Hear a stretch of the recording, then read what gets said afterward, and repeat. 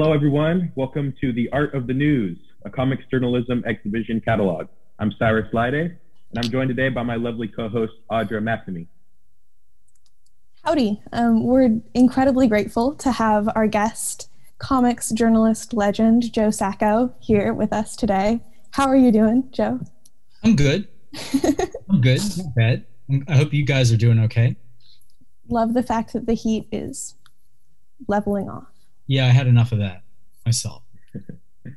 Well, thanks for being here, Joe.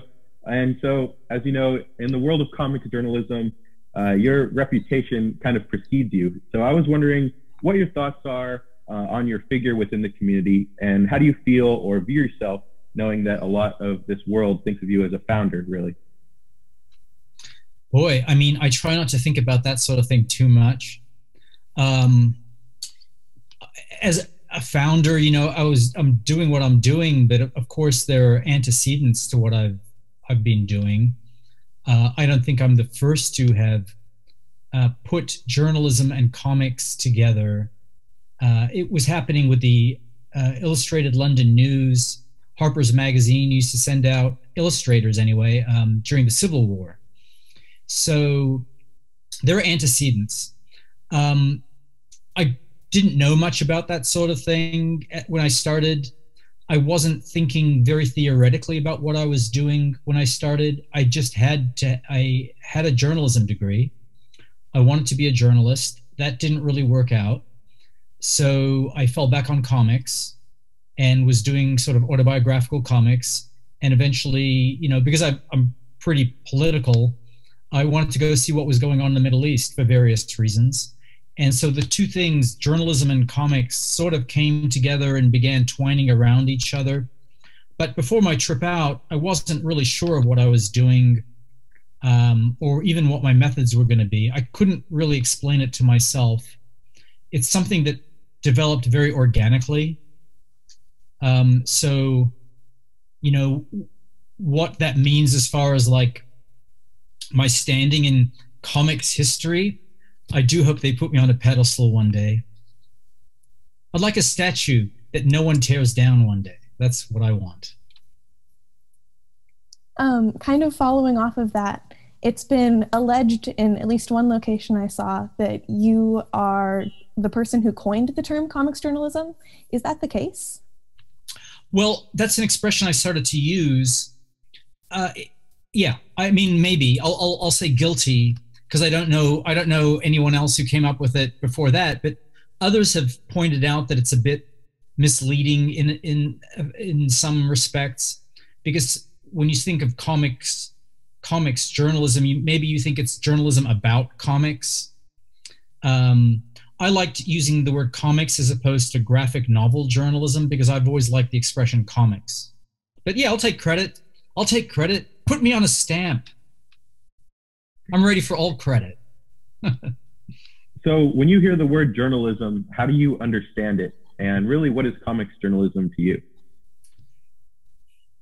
I mean, journalism at its heart is, and I think of it in terms of going out and reporting, because I've learned to separate journalism from reporting.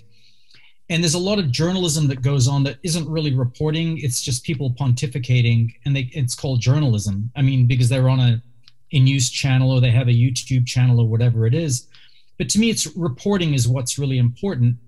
And that basically means going out and finding out what's going on. I mean, it's actually quite a simple concept, trying to be quite honest about what you see, understanding where you're coming from and how that might cloud what you're looking at, and putting it all together with what you are trying to assess really is the truth. So putting it all together to get as close to something that you could call the truth as possible. You know, I also separate it from what I studied, which at the University of Oregon, which was objective style reporting, which and I don't really believe there's such a thing as objectivity in most reporting. So I would rather sort of know what my background is, what prejudices I'm going in with to a story, and make those sort of clear to a reader. So there's a lot of things that are involved in journalism. It's not just, oh, I'm giving both sides of the story or some simple formulation that you're often taught. It's, you know, clawing your way to the truth, basically. And comics journalism, I mean, that's just adding a visual component, which is also very important because there's a lot that can be told visually that is difficult to get at with prose. I mean, photographers can do a great job of that. I mean, photojournalism is really premised on the idea that one photograph is going to sum up, you know, something entire with one image, whereas comics, multiple images, I feel, create an atmosphere or give a reader a sense of what it really feels like to be in a place.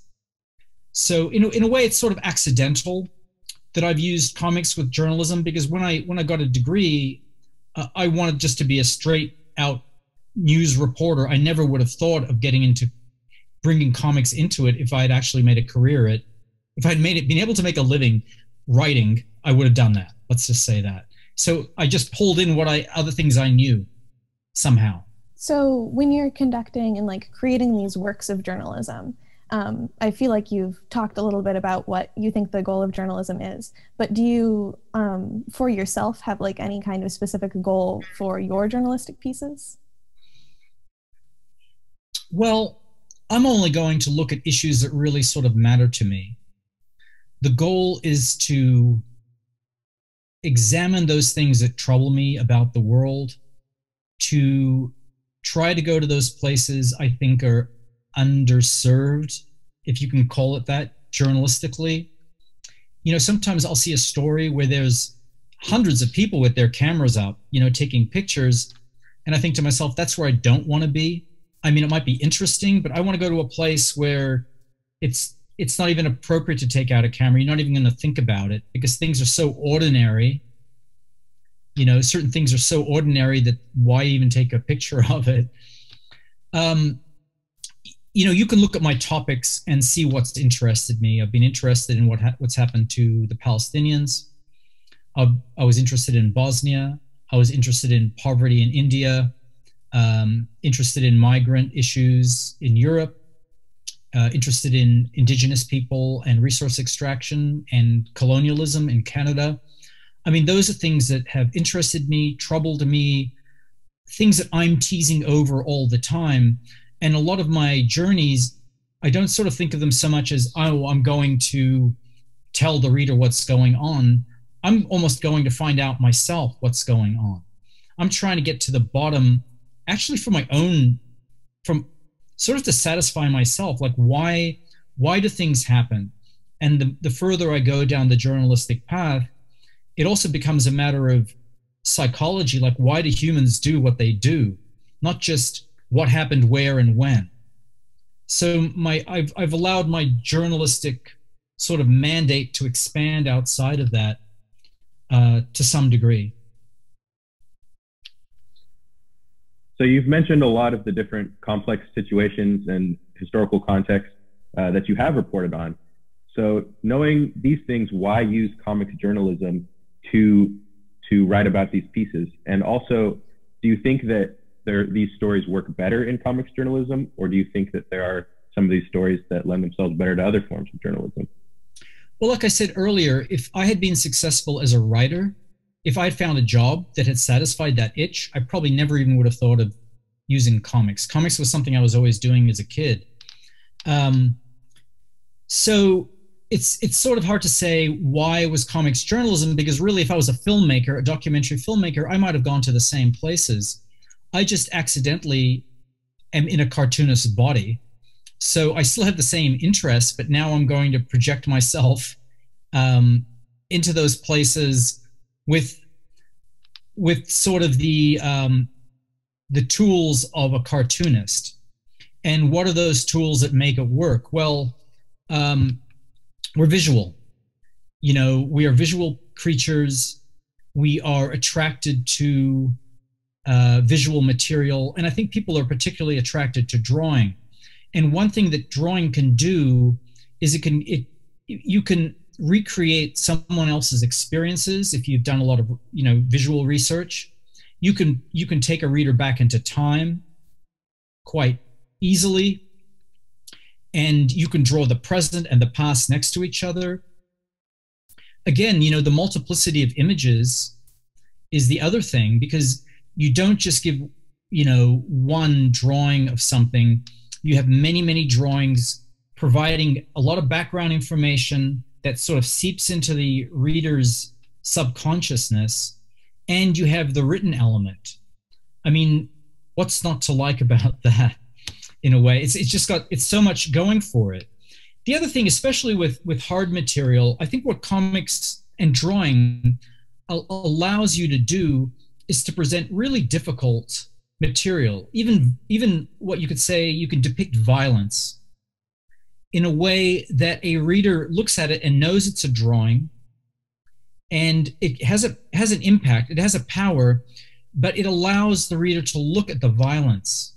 Whereas sometimes I'll see a photograph that's really violent, or documentary footage that's really violent, and I literally just have to turn away because it's too much for me. It's too much to see a human being suffering and dying in front of your eyes on film.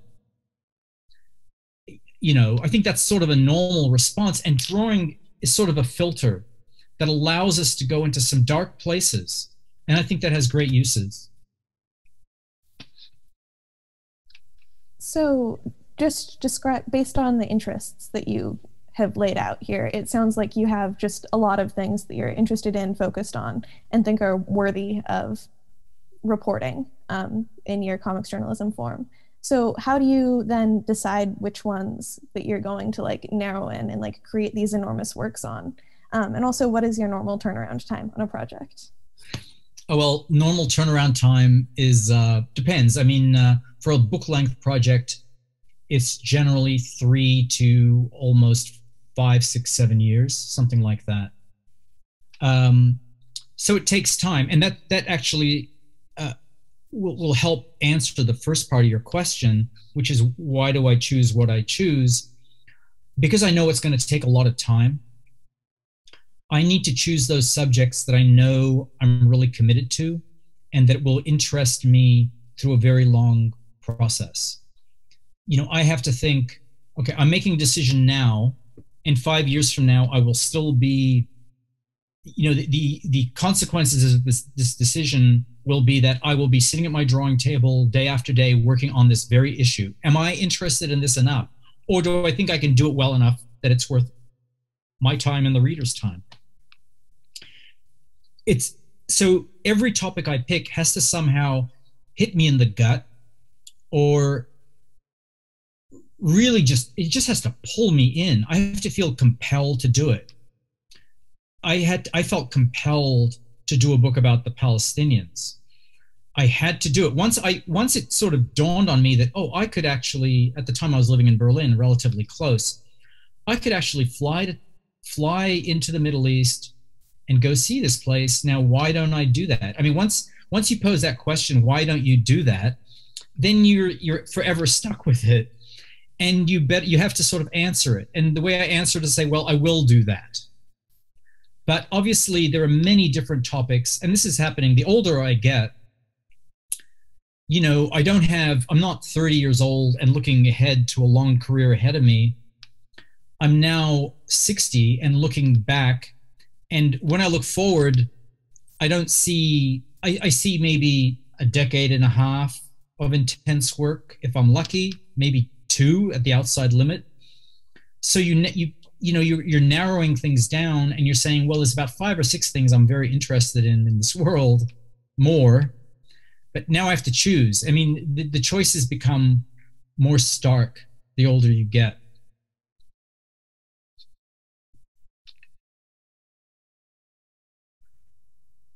So I think you're pretty familiar with this next question, but so readers tend to notice that you portray yourself in a more, I guess, classic comical style when you're drawing yourself.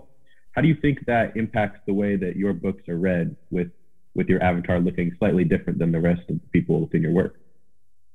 Well, it's not something I gave much thought to, but I have heard others say that the sort of the nondescript nature of the character I draw as myself helps a reader put themselves into my shoes.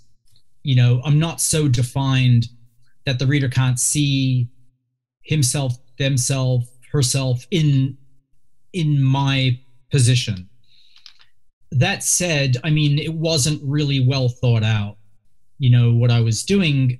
The truth is, I never studied art, so I was always drawing as a kid, but I drew in what's considered the Bigfoot style, that Robert Crumb-esque way where things are a little exaggerated, things are very caricatured. I watched spaghetti westerns when I was a kid, so there were these real close-ups and people looked kind of ugly and grotesque. And that sort of grotesque way of drawing things and thinking about things was really in my hand.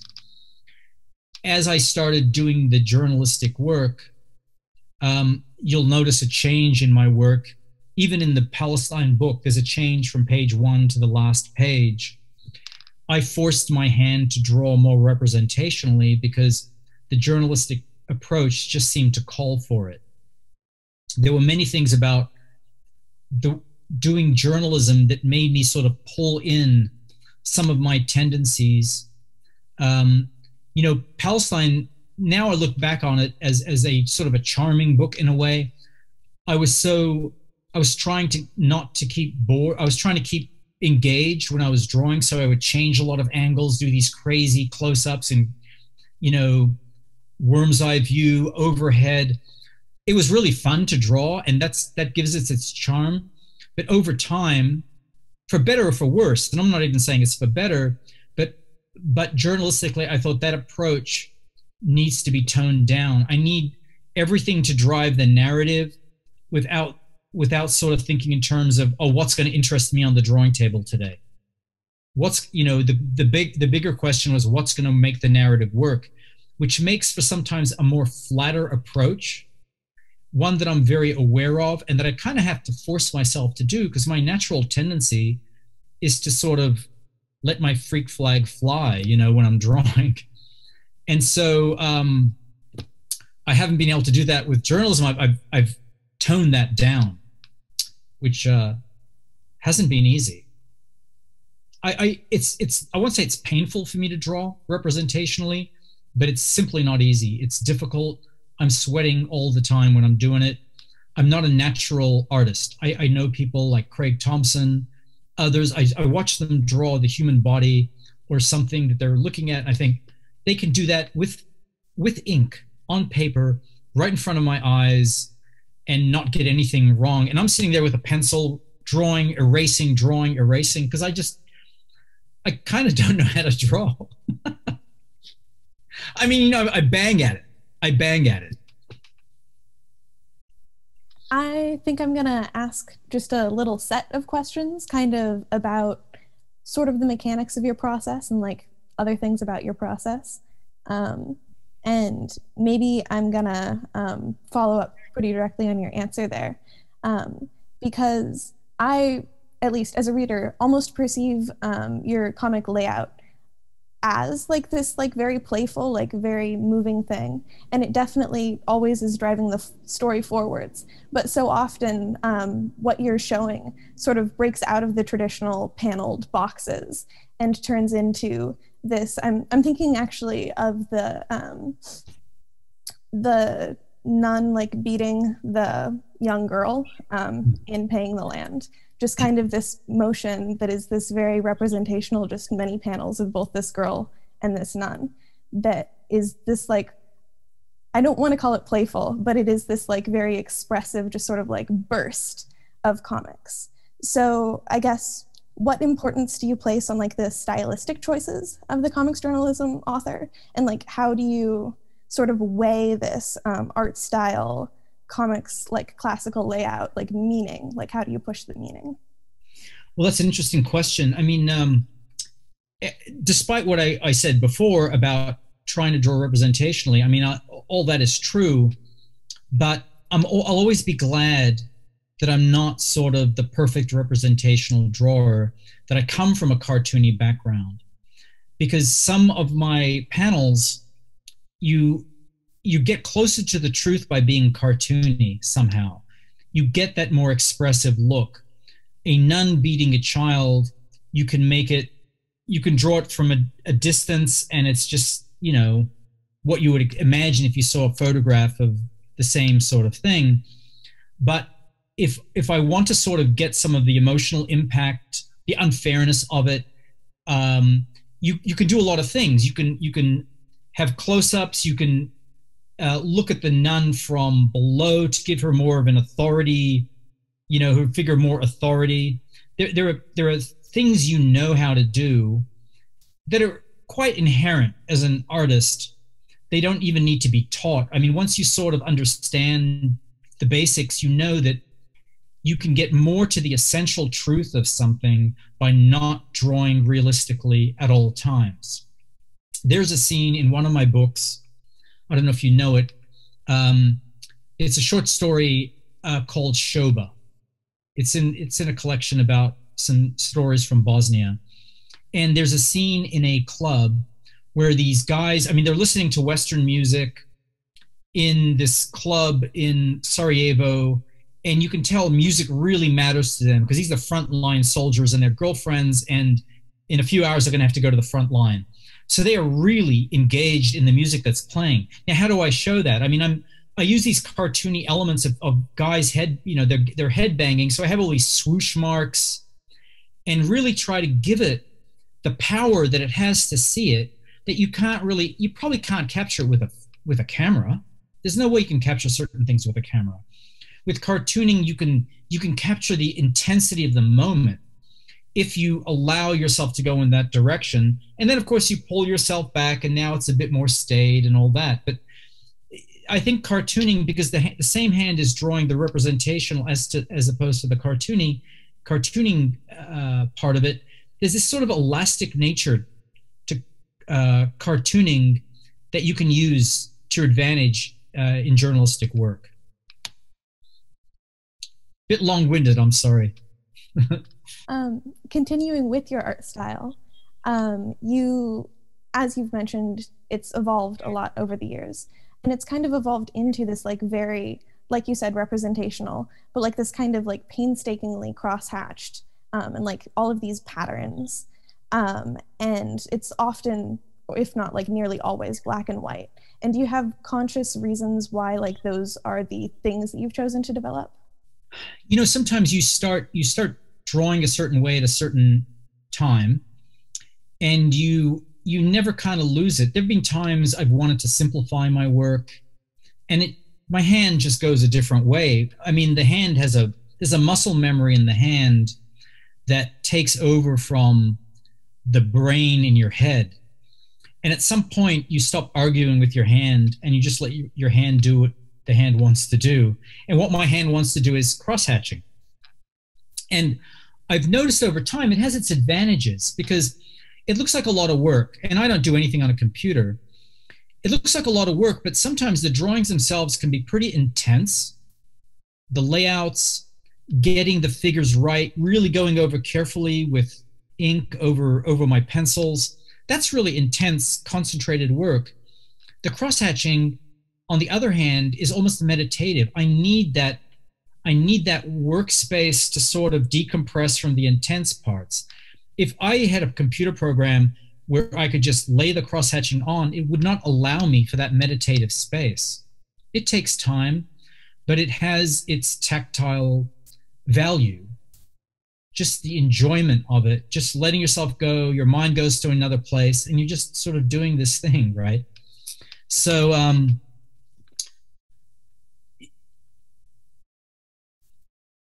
a lot, you know, I want to sort of sustain myself at the desk. And the way to do that is to sort of listen to your own artistic body and what it wants to do. And I know what would sort of kill me is if all I was doing was scanning pages, putting stuff in, whatever. And here's the other thing, it's like color. The reason I don't use color is I don't know how to use color. It's less a choice. When I started doing comics, the independent comic scene was mostly black and white. Everyone was working in black and white because it was cheaper to produce that way. A lot of my peers went on to do color, and they really knew what they were doing. I, on the other hand, I still to this day do not know how to use Photoshop. So I mean, I don't say that out of any sense of pride. I would like to learn how to use it, but I also don't have the time to learn how to use it. I should, but in the end, what you end up doing is sort of improving on your limitations until it sort of becomes your style in a way. And so that's what I've done. It's like black and white is where I trapped myself, and I've just learned as much as possible to use black and white to get the textural elements that you can with the black and white. You can do a lot as far as texture goes with black and white. And now that's all I know how to do. When I draw, I think in terms of black and white. So as you mentioned, you work like entirely in physical mediums, no digital mediums whatsoever. And I would imagine that you do like at least some element of editing. So how does that work for you? Like if you need to change text, or if you need to change visuals, or you need to change multiple pages?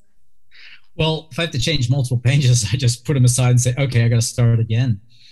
I mean, if I make a mistake, let's say on a face, and that happens, I will trace the face onto a piece of board. I'll draw the new face. I'll cut it out with an X-Acto blade, and I'll paste it over the face. If it's a whole panel, I might cut out that panel and put in a new panel. If it's words, I might use whiteout, or I will write out a new word and paste that on. And then what I do is I tell and this is probably why I should learn how to use Photoshop. I tell the people who are then going to go through the art and say, there might be a shadow under this paste, so make sure there's no shadow mark or something like that. But it's all done very, very old school.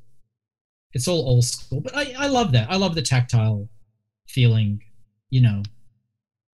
And also to me, comics are about producing pages. I try to work very well. I try to do a good job, and I'm usually satisfied about 90 to 95% with my drawings. But then there's a time I always sort of say, okay, good enough, next page, good enough, next page, because you've got to, you know, 5 years of work, I'm not going to be an absolute perfectionist. And I worry that just like digital cameras or using a computer to correct things, you can really get into this thing of trying to overcorrect and getting things so perfect, and you just make yourself miserable. And sometimes you change things that are fine. You know, I'd rather limit my options for correction. That makes a lot of sense. Back, I guess, to the creation of the images. You stated that in the past that you ask a lot of visual questions of the people you're interviewing, along with the traditional like journalistic questions, and that you take photos. But do you ever sketch while you're on location? Very little. You know, when I sketched, I went on tour with a rock band, and I did a comic about being on this tour, and that, you know, that really involved sketching. In fact, I did not take a camera purposefully so I would learn how to sketch right there and then. And that was really useful. I mean, the difference between my early sketches and after some weeks was kind of phenomenal. And part of me wishes I'd gone down that road, because I think it would really have improved my work. But when I'm in the field, I'm much more inclined to want to just talk to people and get stories. And sketching takes a lot of time. And I know other cartoonists who do journalism, and what they tell me is sometimes they'll sketch something as a way of starting a conversation with someone. And I can see how that would work. But because I was trained to be sort of a news reporter, I have no trouble imposing myself on people and asking, you know, can we talk, or can I come back later when we talk? So I'm gathering a lot of standard reportorial questions. Other comics journalists will probably do that different. I mean, the great thing is there's no one way of doing any of this. And I just tend to spend a lot of time engaging with people, taking photographs, and then relying on the photographs I've taken to recapture some things. When you're out in the field gathering your information, in most of your work, you work with like at least one translator or guide or like person in the community who like introduces you to people. And so how do you feel like this collaboration impacts your work? Like how does working with that person like alter and change what you make? Well, first of all, I should say that in most of the places I've gone, without that, it would be almost impossible to do the work. Without a person who knows a community, knows how to navigate that community, even knows the mores and values of that community, and can sort of say, don't do that, Without that person, it would be impossible. I couldn't do my work without some of those people. That's not always the case, but I'd say it's the case 60-70% of the time. It's really super important for me to get someone who is known within a community or trusted within a community. I seldom have ever worked with a professional fixer. I mean, professional fixers have their value because they usually can speak perfectly good English. They are really good at their jobs and all of that. But if they're from, let's say, Gaza City, and you want to do your work in Han Yunis, they won't be known in Han Yunis. So they will introduce you and do all the fixer kind of work, but it's much better to have someone from Han Yunis who's trusted, who knows really who to go to. And if you're with that person, if you're with that guide from Han Yunis, as I was, he's trusted, he's respected in the community, his family is respected in the community. That's going to open doors to me because he's vetting me. He's like automatically vetting me. And the same is true, let's say the last book I did about Indigenous people in Northwest Territories. Now, it wasn't an Indigenous person that introduced me to all these people. It was a white person, but she was well known and I think, relatively well regarded in those communities. So it was an entree into them. I could not have driven up to one of these communities and just walked out and just sort of said, hey, I'm here to do this. Because what does that mean? It's possible to do your work that way, but it's going to take a lot longer to build up trust. And in some cases, it can be a bit suspicious. Who are you? So those people are really important. Now, all that said, if my emphasis is on a guide who knows a place and is trusted, their English might not be absolutely perfect, but that to me is not as important. So I make sort of certain choices about what I want from someone. There have been times when I've had guides who've said things like, oh, don't tell him this. Like sometimes I know enough Arabic because I speak Maltese, which is close to Arabic. I'll know enough when someone is saying something like that. Don't tell them this sort of stuff. And that's the translator is saying that. So people have their agendas. Everyone has their agenda. And even a guide can know that, oh, now he's getting close to something that as a community we don't want him to know. And I'll just I'm interested. I'd like to get there if I'm trusted enough. But in the end, I don't need to know who all the fighters are and guerrillas and where they live. That's not for me to know. I don't want to know that sort of stuff, if you know what I mean. I want to speak to some people who can tell me things that are interesting, but I don't need to know all the secrets either. So I understand a guide is also from the community, can also protect the community from me in a certain sense too. So there's a reciprocal relationship, I think, with any good guide. And in the case of in Gaza, for example, I began to use Abid. He became my friend. He began to sort of really get into the story and was really helpful in discerning if someone might be not telling the truth or might be exaggerating or whatever. He would start to judge those things, and I would just trust his judgment because he knew the Arabic and I didn't, and he could judge tones of voice or whatever it was. So, you rely on guides for a lot of stuff. Thank God for them. Do you think in any way, possibly you don't, that kind of your early reading of like underground or independent comics impacted the message of your books at all? I think the underground comics especially had an enormous impact. I mean, if you look at my work and you look at their work, you might not see a lot of overlap in terms of content. There's sort of an anti-authoritarian aspect to the underground work, which I share and which comes out in my work. There's also a freedom of the way they approached what they were doing.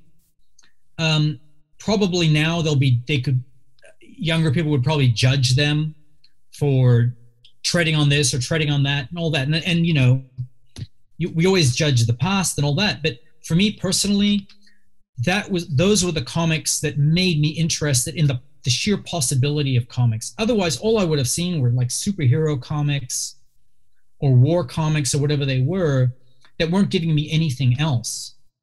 I remember reading Bill Griffith's, it was called Griffith's Observatory. And it was kind of a guy with a telescope just looking at stuff and looking at these outrageous social things and behaviors that were going on, and he was calling them out in this kind of very funny way. Or something called Bicentennial Grossouts. It was this underground comic which had a long story about the war in the Philippines, America's war in the Philippines in the late 1800s. I knew nothing about it. This was the first time I was learning about it. They would get into some heavy political stuff. I mean, despite all the drug stuff and the sexism and all that sort of stuff, there were things about it that you know were really useful for someone like me, just to help break my mind. It's, you know, from the mainstream, or to understand there are possibilities of thinking about things and ways of approaching things. So it had enormous impact, and obviously on my art style. Your early work was like a lot of wartime reporting or like conflict journalism. And it seems like over the years you've transitioned to talking about other kinds of conflicts. Do you think that you would ever go back to any kind of wartime reporting? And what was it like transitioning out of this kind of war reporting to your more recent work? Did it feel different? Did anything surprise you? Yeah, I wanted to get away from drawing weaponry and drawing violence. But yeah, you're right. I mean, the topics I chose were heavy and were violence through other means. I mean, poverty, stopping migrants who are absolutely desperate, colonialism in Canada, the residential schools in Canada. I was trying to get away from violence but realizing, you know, you can't get away from forms of violence. You cannot get away from it. The world is full of it. You kind of experience it every day in many different ways. And that was not a shock to me, but it made me realize that some of the books I was doing, even if they weren't drawing war, were just as heavy when I was drawing them on the drawing table. You know, when I was actually drawing the stuff, it was not pleasant to draw some of that stuff. I'm not really interested in going back to any sort of a war zone again. That said, my next journalistic book is about a riot that took place in India and communal violence. And to be honest, I should have probably started it after I finished the book on the Indigenous people in Canada, but I ended up giving myself a 2-year break because I just didn't want to get into it right away. Now I'm kind of ready to sort of approach it. But at that point, it was like, you know, I just don't want to get into this sort of topic again because it's back to physical violence.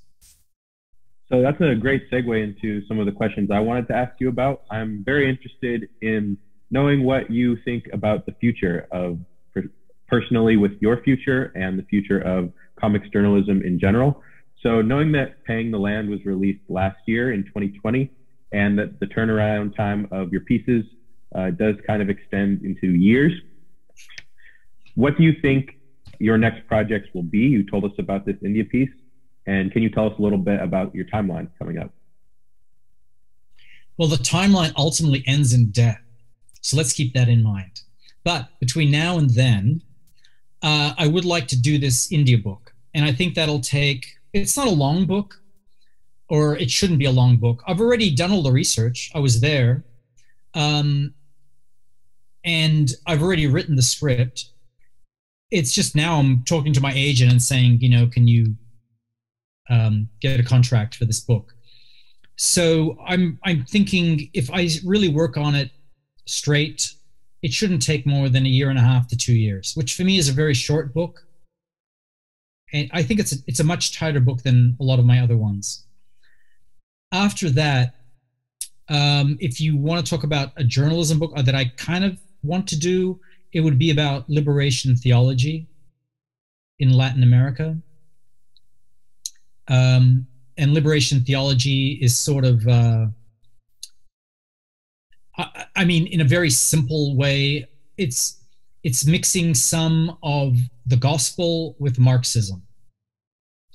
And that interests me because, you know, I've met a lot of religious people along the way, a lot of people who derive a lot of strength from their faith. And it's impressive to me. And I'm not a religious person at all, but I know I have a lot of liberal friends who will immediately dismiss any thought or theological thought. And I've been very interested in theology, and I'm particularly interested in theology as a source of good in the world, as opposed to the many, many instances as a source of, you know, ill. I mean, we can rattle those off, including in Canada. So that's kind of what I like. That's the idea. I mean, the liberation theology book, liberation. That book is speculative. It depends on what happens with my health and everything. At the same time, I want to work on outside projects, like stuff that is more cartoony, isn't strictly journalism, but it's funny maybe. I want to get back to how I started doing comics because I like to make people laugh. I want to get back to that. It's really important to me personally. So I have projects that are ongoing that allow that, but are also very serious at the same time. And let's just say they're a little more philosophical and get into places where journalism can't go. The more about ideas. The timeline, you know, let's see. I hope I live till I'm 150 and I'm still drawing at 150, but it's unlikely. So you talked a little bit about wanting to foray into a different space than journalism. Have you ever thought about going into a space outside of comics for some work? Well, I don't really want to do film. I think that's where a lot of cartoonists have these aspirations to end up in film. And I'd say just go straight to film. We don't need you. Because ultimately it's like, you know, if that's what you want to do, do that. Because comics to me are a very separate kind of medium. I mean, we share some of the same terminology. In fact, a lot of our terminology is borrowed from film. But some of the things I'm working on that are not journalism, I'm trying very hard to do things that could not possibly be turned into a film. Like, no way can this be made into a film. It can only be done in comics. That's what I'm interested in. I wouldn't mind getting into writing. Like if for some reason I couldn't draw anymore, but I could, you know, still functional in other ways, I wouldn't mind writing. Though I do have a fear that my writing, it wouldn't be as good as my comics would be. I would never want to be a B+ writer. You know, I kind of think of myself as quite good at what I do as far as comics, but I'm not as confident in prose. I mean, I love writing, but I just think there's so many people who can write so incredibly well that I'm not sure I would have anything to offer, maybe. You know, but who knows? Who can say? How do you see the practice of comics journalism changing and hopefully improving in the near future and further beyond into the future? Well, I think there are a lot of people now that are doing it. I'm certainly not the only one. There are many people who have really put their shoulder into it. What I like about it is that when I see other people's work, it's quite different from my own. They have a different idea of what should be in comics journalism. They have different approaches even to the same subject, they would have a different approach. Like Sarah Glidden has talked about being a little more uncomfortable with recreating people's experiences through the comics form. And I'm not one to sort of argue with that. I'm sort of thinking, oh, that's interesting. Well, then you will find a way to tell the stories in a way you feel comfortable as journalism. Frankly, I hope there'll never be any rule set for what we're doing, except a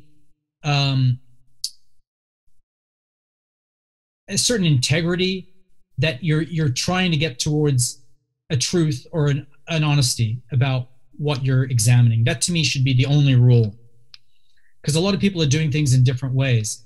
You know, some people are doing things on the web. Some people they're going to a demonstration and right away they're drawing something and posting it right away. I mean, those kind of things are really valuable in their own way. I can't do them. So I admire people who can do them. It's not the way I do things. I want to sort of sit down with things, ruminate, even tell stories that are quite old that I still think have a bearing on today or tomorrow. So there are many ways of approaching it. And so I think that the future is sort of good, I think. I think you'll see a lot of newspapers and magazines and websites or whatever it is looking for that sort of material. It's quite engaging, you know, what people can do with it. Also, one thing I do hope, though, is that, you know, I think when you're doing reporting, you also have to think in terms of trying to bring a real A game as far as making something engaging. Simply presenting facts and not sort of pulling the reader in. You can call it journalism, but it's just not really going to, it's not going to interest me necessarily. I always need a human element, a story, a narrative. I mean, this is stuff that I'm not inventing. This is like how journalism always works the best when it pulls the reader in. And so any cartoon journalist has to think in those terms also. And I think comics allows for that. Just the very simple fact that you're drawing something can make it engaging and, dare I say, entertaining. Do you think that the field of comics journalism has a lot of room for expansion? And how can we grow the audience for comics journalism? Well, you grow the audience by just producing good work. I mean, this was the big question about 15, maybe let's say 20, 30 years ago with comics in general. There weren't many people doing independent comics. We all kind of knew each other.